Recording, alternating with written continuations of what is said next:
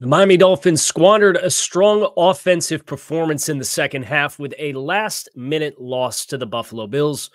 We're talking about it here today on our weekly Monday therapy session on Locked On Dolphins.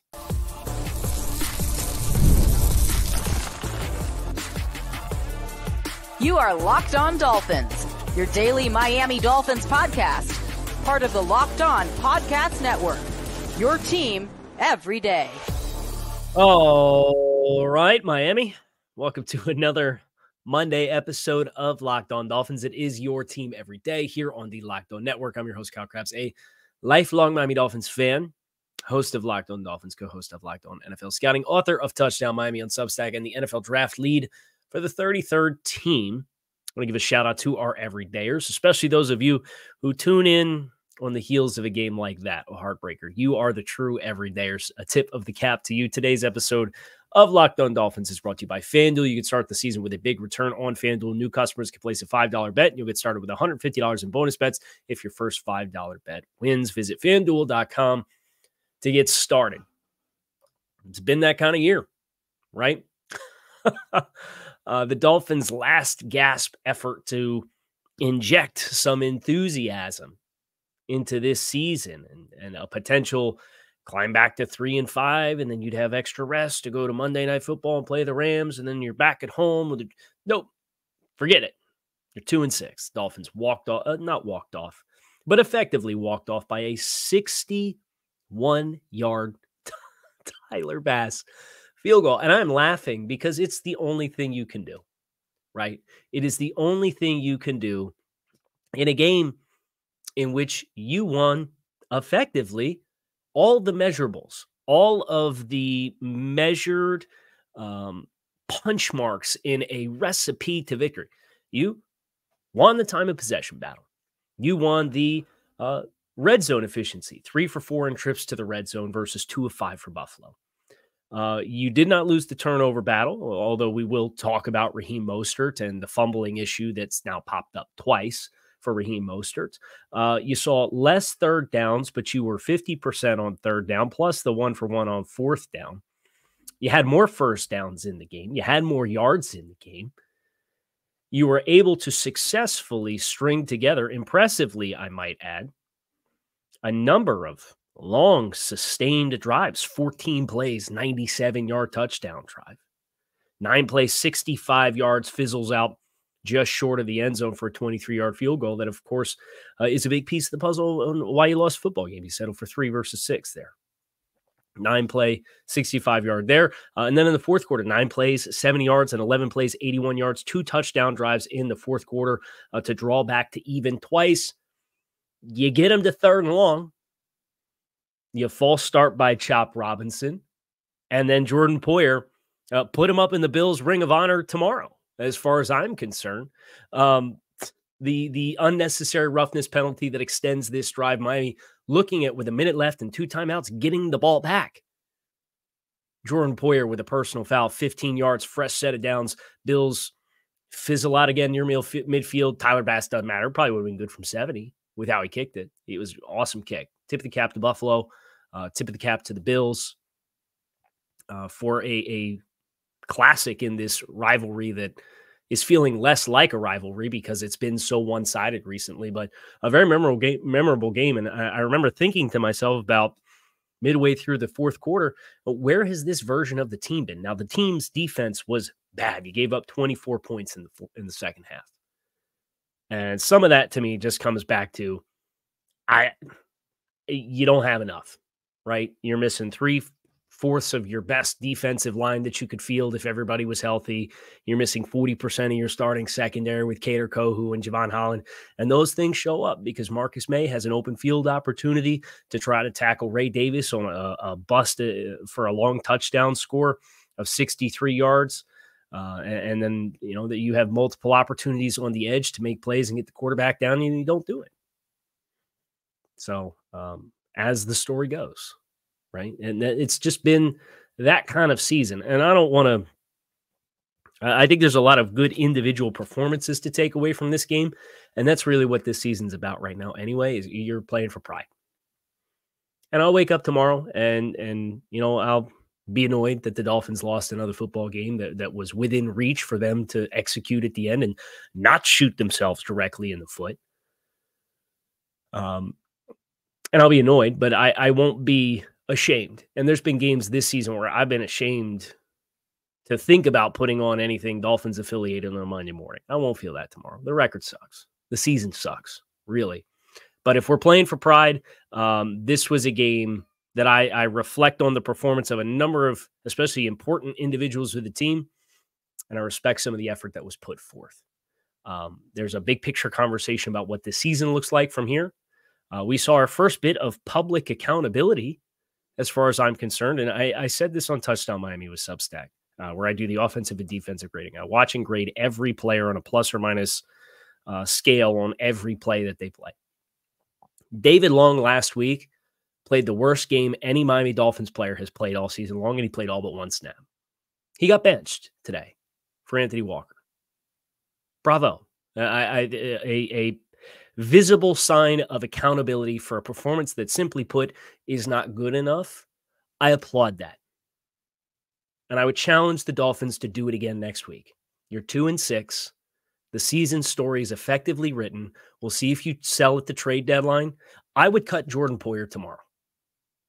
That's how bad of a play that was in that moment to get into the face of Keon Coleman for a 15-yard penalty to take away a punt and an opportunity to win the football game with 2 timeouts. You had him backed up. I'd say ramifications for Chop for going from 3rd and 14 to 3rd and 9, but he was the reason you were in 3rd and 14, and you don't have the bodies on the edge anyway. Well, you got Elijah Campbell, who's back on a short-term deal. Marcus May's obviously already playing. Hopefully we see Jevon Holland again sooner rather than later. I don't need to see any more of long-term veteran Jordan Poyer in this Dolphins secondary when he has missed opportunity after opportunity after opportunity to make a game-changing play in games that the Dolphins have lost this season. And Jordan Poyer's not like the exclusive reason that the Dolphins lost the football game. But man, you want to talk about just giving it away in that individual moment. I don't care how long Mike McDaniel's been buddies with him going back to Cleveland or this, that, or the other thing, or whatever was promised in the offseason to come in here and be a starter, even though I think Marcus May's outplayed him all season with every opportunity that he's had. It does nothing for you big picture-wise. You've been stringing along this Elijah Campbell investment for years as a special teams guy who's kind of dabbled in defense and looked good in camp, but it hasn't happened. That's where I'm at. Playing Jordan Poyer the rest of the season does nothing for a 2-6 football team, especially making back-breaking mistakes like that. So that's my challenge to the Dolphins coming out of this game. I applaud them, and I applaud the staff for sitting down David Long with how he played last week. Do it with Jordan Poyer now. Because as bad as David played, the individual play that Jordan Poyer made there in that moment, in the final minute of that football game with the Dolphins poised to get the ball back and force a punt, you got Josh Allen, one of the best quarterbacks in the league, and you get him backed up and you force an incompletion, you get a sack in that moment, and you give him a second chance, and they make you pay. That's my challenge to the Dolphins on the heels of this game, and I hope they do. I hope they seriously consider it. But there were other mistakes to be found in this football game, including another veteran player that as we move and press forward from here, I think the Dolphins should seriously reassess his standing within his position. We'll get into that in addition to some defensive performances, the defense in the second half. We'll get into a little bit of that next here on this episode of Locked On Dolphins. Stick with us. With Robinhood Gold, you don't need a silver spoon to eat up the financial favors of the 1%. Robinhood Gold allows others to get the rates and perks usually reserved for high society. Now, the resourceful individual with Robinhood Gold can earn a very liberal rate of 4.5% APY on uninvested cash and be rewarded with a handsome 3% retirement boost on an IRA account. Robinhood Gold provides the privileges of a high net worth for any net worth. These generous benefits are now available for only $5 a month. The new gold standard is here with Robinhood Gold. Sign up at robinhoodgold.com, robinhood.com/gold. Terms do apply for product-specific disclosures, visit robinhood.com/gold. Investing involves risk. Rate may change. Gold membership is offered by Robinhood Gold LLC. If you're looking to stay in the action, we only get football so often, but there's college games, there's basketball games, there's NHL games. Prize Picks, nice way for you to get some action any day of the week. Prize Picks, the best place to get real money sports action with over 10 million members and billions in awarded winnings. Prize Picks has made daily fantasy sports accessible to all. You just pick more or less than at least 2 players for a shot to win up to 100 times your cash. Run your game all season long with Prize Picks. Prize Picks, they have an insurance policy. So if one of your picks goes down in the first half of the game and does not return, Prize Picks keeps your lineup live. And the best thing about Prize Picks, it is you versus the house, not you versus the numbers. You're not playing against those 10 million active users. It's just you versus the more or less projections on Prize Picks that you pick. Sign up today and get $50 instantly when you play $5. You don't even need to win to receive the $50 bonus. It's guaranteed. Prize Picks also offers weekly promotions that can lead to big payouts. So run your game all season long over at Prize Picks. Download the Prize Picks app today and use code LOCKEDONNFL to get $50 instantly when you play your first $5 lineup. That's download the app Prize Picks today. Use code LOCKEDONNFL and get that $50 instantly after you play your first $5 lineup. Prize Picks, run your game. Bills defense ran their game in the second half here. 11 plays, 64 yards for Buffalo. And then they went 2 plays, 70 yards with a quick strike after that. 10 plays, 70 yards, and then 9 plays, 27 yards on that 61-yard walk-off field goal. Not walk-off field goal, but 5 seconds left. A week after getting walked off on a field goal by the Arizona Cardinals. Man, when it rains, it pours. And defensively, the takeaway that I have from this is, and we alluded to it already, you just don't have your horses really rolling. And you were going to need some Herculean effort from someone to do the job and to get it done. And you were right there. And there were a number of performers that I thought played admirably in this game. Deshaun Hand popped to me in more ways than one. And almost he got the hand up on the second and long in that final possession and almost tracked that ball down for an interception that which would have set you up in the final minute inside the red zone. Like that you were that close. Now, of course, it didn't get done. But young guys like Deshaun Hand, especially with a report coming out from Diana Rossini of The Athletic over the weekend, that teams have been inquiring about Calais Campbell in the trade deadline.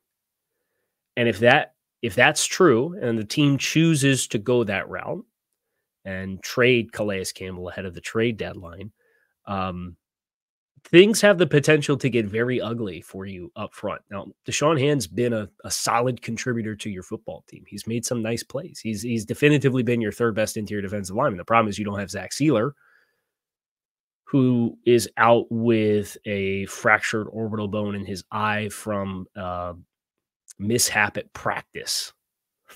And it's cost you the last 2 weeks. And I'll say this, if you have Zach, I feel pretty good about you getting some stops on some of the chunk plays that you gave up running the ball with your rush defense that directly contributed to you losing the last 2 football games. But, of course, a Wednesday or Thursday practice mishap yields losing your best defensive lineman, or at least your second best defensive lineman for the last 2 weeks when you needed it most. The Bills finished with 19 rushes for 94 yards. Josh Allen, 2 of 7, had a couple of big runs called back. Emmanuel Ogbah had a nice play. And I mentioned this in real time, but the Bills tried to run a QB sweep on a third down situation. And it was the same type of concept where the wide receiver is in a reduced split. He tries to pin the defensive end and the quarterback runs around it. Arizona ran that play on the third down to set up the game-winning field goal last week. And on that play, they pinned Emmanuel Ogbah. And I said, Emmanuel Ogbah got penetration, but he got absolutely no width to help widen and force the quarterback to continue to string it out against Arizona. And that was the criticism that I had for Emmanuel Ogbah on that rep. He comes back this week, they run it, and he gets some width and he actually makes the tackle. And like the little victories like that, that's where I'm willing to live as these games happen, because these games are going to be played, right? You've got 9 games left. They're going to play the games. We're not just going to sit here and sim to end and cancel the season, as much as I would like to, because like your expectations for this season are now all but not. You've lost as many football games at the midway point as you did all year last year. It's not a good feeling. And the way in which you've lost the last 2, you're one bounce of the ball in each of those 2 games away from being 4-4. Don't lie to yourself, though. There are fundamental flaws with the team. You have young players who are not playing in favor of old players. And I don't know. Can you figure out if Nick Needham, and I generally know what Nick Needham is, but like Nick Needham and Elijah Campbell in the secondary, and I'm glad we're at least seeing Cam Smith play, even though Cam Smith's out here holding guys out the wazoo and getting popped for flags. I thought Cam Smith made a nice play on Keon Coleman down the field on that play that Jordan Poyer came in there and popped him in the face. These are really important reps. And, you know, Kader Kohu coming back with whatever his neck issue is will certainly help the chemistry of the secondary. But like Cam Smith's a guy that should play. You got to figure out what you have. You've got all these guys that you backburnered and developed and drafted ahead of needs. And we talked about it last week for investments and where the investments have been, and those guys not playing for you. And then you're thin in other spots. Like it's time to have the hard pill to swallow conversation if you're inside the building. Right. And I think that's the thing. A lot of fans have known it for a while because the season got crazy right off the bat. You know, some off-season stuff, and then the Tyreek traffic incident week 1, and then the Tua concussion week 2, and Skyler going down week 3, and it's just been, and then the Zach Sieler injury, and it's just been like thing after thing after thing that had been weird, and Dolphins fans are like, it's that kind of year. It's been that kind of year. I don't know if you guys noticed, but I am wearing my 08 division champion sweatshirt. We'll have to wait another year until perhaps the next one. But yeah, defensively, you just did not have the horses that you need. You can't have Kohu and Holland and Sieler and Phillips and Chubb. I mean, realistically, those are at least 4 of those guys are probably 4 of your top 6 players on your defensive depth chart. And injuries are not an excuse, right? Ultimately, at the end, the injuries are not an excuse. It's not good enough. The defense today was not good enough. And there were avoidable mishaps, like letting Ray Davis catch a 63-yard touchdown catch and run out of the backfield against, I don't care if he was blitzed, and I don't care if there was a rub with a shallow underneath and the linebacker gets picked off. You're Marcus May in that moment. You got to make that tackle. You're a defender with Josh Allen potentially in your grasp. You got to get him on the ground. And that's what makes Josh Allen so difficult to defend and play against. And kudos to him and credit to the Bills. They made the plays that they needed to. And then you squarely took off your boot, held your foot up in the air, and shot yourself in it in the final minute of the game. Sucks. It's not fun. But there were some bright spots, defensive or offensively. Chop Robinson got a sack. Chop Robinson active around the ball. And I know that's kind of eye-roll inducing because it's like, yeah, dude, you've been doing that for 8 weeks now, 9 weeks now, 8 weeks with a bye. But making the play on the final possession, that's a nice, cool moment for him. Emmanuel Ogbah making that play, that's a nice, cool moment. I appreciate the accountability for sitting David Long down defensively. Cam Smith had a nice play in that moment that Jordan Poyer spoiled. So there were some nice individual moments, and I'm hoarding those because that's what's going to keep me sane each week with outcomes like this. But offensively, I have a hot take, and I'm going to give it to you right after the break. Make sure you stick with us.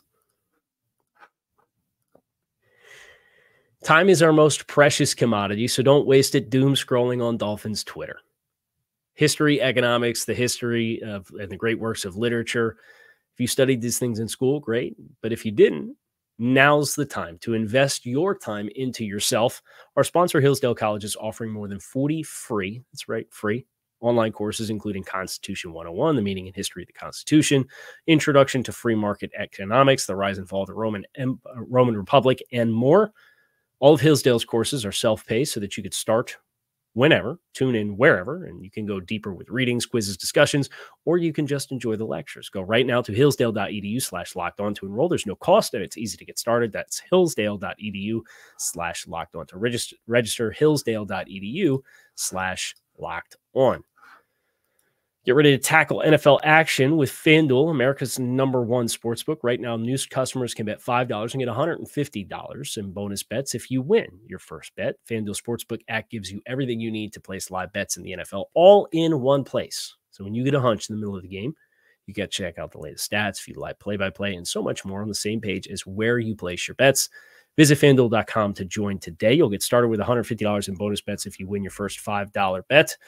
Right now, I am looking at Monday Night Football. Chiefs hosting the Bucs, favored by 9.5 points.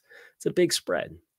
I'm maybe interested in the game total at 45.5. Tampa, obviously, without Chris Godwin and Mike Evans, is kind of like a weird limbo. Do you trust? I mean, Tampa's defense has struggled this year, but Kansas City offensively has been kind of, I don't want to say putrid, but like they're just kind of floating along until it's time to flip the switch, because that's what the Chiefs do. But Chiefs favored at home by 9.5 points tomorrow night on Monday Night Football. If that wets your whistle, it's FanDuel.com. You never waste a hunch. Make every moment more with FanDuel, official sportsbook partner of the NFL. My take is Tua Tagovailoa played one of the better games he has played as a member of the Miami Dolphins against Buffalo. And that's not just like against Buffalo. That's Tua Tagovailoa played one of the better games he has played in his NFL career today, or earlier today, or yesterday, depending on when you listen to the show. 25 of 28 in the game. 200 and it would have been 55 yards, but they lost 24 yards on the final play from scrimmage, and that took Jalen Waddle to -4 yards. So they obviously lost a lot of yardage on that play. 2 touchdowns, was sacked once, had the scramble on the 4th down for conversion. We'll talk about it. Don't worry. And yes, I understand he had Tyreek Hill on the play, on the drive in which they kind of stalled out in the red zone and had an opportunity where if he let it out in front of him, he could score. But based on the leverage of Damar Hamlin on the play, who was the safety over the top that was working over the top, like I get why he left it short and let Tyreek make an adjustment to the ball. I know Tua did drop the snap from Aaron Brewer. I know that was the big thing. Everybody was debating the big thing last week was the snap from Brewer against the Cardinals, and that led to the safety. And this was not ambiguous at all. It was Tua just had his eyes up. It looked like they were running a stick nod with Waddle to get up the seam, and it looked like it was going to be open. But he had his eyes up too fast and dropped the football. So that's a bummer. But as far as decision-making, crispness, I thought from a game plan perspective, the Dolphins, they ran 31 times for 149 yards, 4.8 yards per carry. The discipline of the game plan and not chasing explosive plays and embracing kind of the West Coast offensive, find easy completions, take what the defense gives you. Like, that's one of those little victories that I'm going to sit here and I'm going to collect and create my little hodgepodge of like moral victory awards to kind of look at and sort through. And Tua, I thought, was excellent in the execution of that today. And case in point, he led 2 fourth-quarter game-tying drives and was just begging the defense to give him an opportunity to get him the ball back so he could go in position to win the football game. This one's squarely not on the offense. Just like the one last week was really not on the offense. There were missed opportunities in both games, sure. But Tua was sharp. Tua made the good decision. It doesn't mean it didn't scare the hell out of me. But Tua on the 4th down does scramble, dive, head first into space, not try to run somebody over. round of applause, little moral victories that we're going to put up on the shelf and collect and look at. And played some of the best football of his career. But it wasn't all good for the Dolphins offense. And I'm going to talk about Raheem Mostert. Raheem played inspired early in this game. But for the second time in 3 weeks, Raheem Mostert has put the ball on the ground with the Dolphins moving the football with a lead. And it has directly yielded points for an opposing team starting on a short field off of a Raheem Mostert fumble. And I know the Dolphins did the thing with Raheem's contract over the offseason and put an extra year behind it, so he wasn't going into a contract year. But Raheem Mostert's a 10-year veteran player. And you got a logjam so deep at running back that you got Devon Achane, who got good run. He got 20 touches in this game. You got Jalen Wright, who got 6 carries. Round of applause there. Only had 18 yards, but had a big loss run in there. Had a couple of nice runs where he pressed outside and had to stick his foot in the ground to get north and have a cutback lane. It's the equivalency of the Jordan Poyer thing on the defensive side of the ball. You're 2-6. You used a 3rd-round pick next year on a running back who's barely getting any run. And I know Devon Achane is your primary back right now. And Devon Achane, I thought, played a good game. I thought he ran hard. I think he ran harder than he did early in the season. Obviously, the involvement in the passing game, 8 receptions for 58 yards and the touchdown that he had. He caught all 8 of his targets in this game. You have the future at certain positions. And as good as Raheem Mostert has been and as good as he was last year, and as much as I respect him as a leader of this football team, these back-breaking mistakes have cost you directly and yielded points and taken points off the field, at least today, because you were moving. You had a chance to make it potentially a 2-score game if you go down and score a touchdown. And instead, we get out on the edge and we're ditzing around, not covering the football. We put the ball on the ground and Buffalo gets it. It kills the drive. They go down, they score a touchdown, take the lead. Back-breaking mistakes. Can't happen. It can't happen. And I appreciate Raheem Mostert effectively being sat down from that moment on. It should continue. And based off the economics of Raheem Mostert's contract, I'd probably be looking at how much can I trust Devon Achane and Jalen Wright. And I'm not saying bench Raheem Mostert and leave him inactive on game days, and he could be a part of the offensive game plan. But Raheem, you got to pick your spots now. And for next game against the Rams, I probably would sit him. You dress. But you got to stew in a little bit because you did the same thing 2 weeks ago. And it's cost you 2 football games. And that sucks because Raheem's a good player. He's a great player. But as a 10-year veteran for a team that now is halfway through the season, needs to make a decision on whether or not they're going to sell at the deadline, I would be interested in getting these young guys the ball and make sure I know what I have going into the offseason. And that's an unfortunate reality of where the Dolphins stand because they've done the thing they did today all season long. And that's a microcosm of some of the issues that I know a lot of people take exception to. I thought this was the best effort in a lot of ways the Dolphins gave you all season. But even in the midst of that, they were sloppy at times and they shot themselves in the foot. Again and again and again, and a lack of attention to detail. They said the Dolphins have fumbled the ball 7 times in the last 3 games. 7 fumbles in 3 games? Jeez Louise. The basics. Ball security and tackling. Story of the game on either side of the football for the Dolphins in this game. And that sucks because, again, there's a lot of good, and this was a winnable football game that you did not win because of those things. And common sense in the case of Jordan Poyer. We got to wait an extra day until Miami's next game. They play the Rams on Monday Night Football. Oh boy, a primetime game. They always play well in those. So we'll see what they have. But that's going to do it for us here on this episode of Locked On Dolphins. 27 points in consecutive weeks for the Miami Dolphins offense after the putrid start. For the second straight week, the opposition scored more than 27. 2-6 Miami Dolphins at the midway point, their last gasp to try to inject some life into this season falls short as Tyler Bass's kick lands long past the uprights. Dolphins falling in Orchard Park, 30-27. I'm Kyle Krabs, your host here on Locked On Dolphins. It's your team every day. Appreciate you guys checking out the show. Make it a great rest of your Monday, Sunday, whenever you call it the show. And I'll be back to talk to you all again soon.